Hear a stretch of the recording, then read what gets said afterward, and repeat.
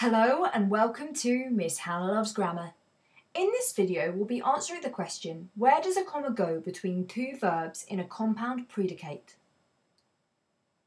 Let's not get confused. A compound predicate is when the subject of the sentence is doing more than one thing. That's why we have two or more verbs in that sentence. Let me give you an example. Gary sings and plays the flute. Very talented, Gary. So he sings and he plays the flute. I guess he doesn't do both those things at the same time. But it would be incorrect if I broke this sentence up like this. Gary sings, comma, and plays the flute. The thing is, we don't need to separate either of these verbs unless there's a change of meaning or a complete misunderstanding of who is doing what in the sentence. Now let me give you an example where we need a comma to show who is doing what. Each verb has been underlined, and I'd like to work out with you as a detective what went on. Paige spotted the woman who walked in the shop and waved. So let me just talk you through what's just happened in the sentence. Paige noticed a woman who walked into the shop and she waved at that woman. Paige was the woman who waved at the other woman.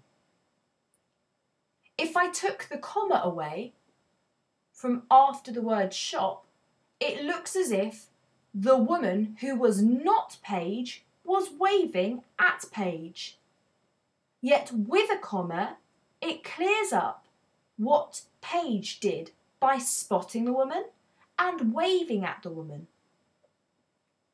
In essence, don't separate two verbs that appear together as a compound predicate with a comma unless it would be totally confusing for the reader without it. The example I just gave you is confusing without the comma. Now it's your turn. For each of the sentences, I want you to look closely at the use of the comma. Hit pause if you need thinking time to decide if each sentence has used the comma appropriately. So, how did you do? I ate, drank, and was merry. Good for you. I'm listing the verbs that include the things I did. I ate, I drank, and I was merry. So the use of the comma here is as if in a list. I have 3 items and I put a comma between the first and the second, and I use and between the second and the third. So yes, this is absolutely correct. Ashley scratched and tickled the cat's head. This is also correct. I don't need to split up scratched and tickled. They're both verbs that Ashley led on when he was playing with the cat. And if I broke them up with a comma, I'd be confusing you as a reader as to why. This next one, Kim stroked the dog, comma, and rubbed its belly. Here, no comma is required. You can actually tell that by the fact that the dog is referred to as its later on. It should instead read, Kim stroked the dog and rubbed its belly. It's referring back to the dog as its, suggesting there should be nothing breaking it up in this part of the sentence. Shakira danced and sang to the beat, and the audience cheered. So Shakira danced and sang, 2 verbs there that have not been split up because they are deciding and sharing with us what she is doing. And we learn what the audience did, they cheered. It makes sense that this is split up with a comma because we are now learning what Shakira did and what the audience did. But we're not splitting up the two verbs related to Shakira because that would be wrong. Finally, Wilson gave directions and walked on.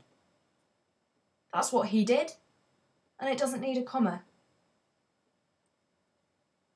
Fundamentally, it's not great to split two verbs that the subject of the sentence is doing up with a comma, but if it would confuse readers for us not to add a comma because there are more than one potential meaning, for example, we must add a comma for clarity's sake.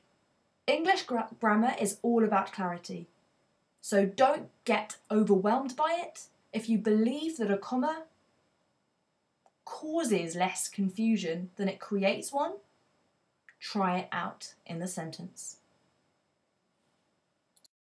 Why not subscribe to Miss Hannah Loves Grammar for all things English, literary and grammatical?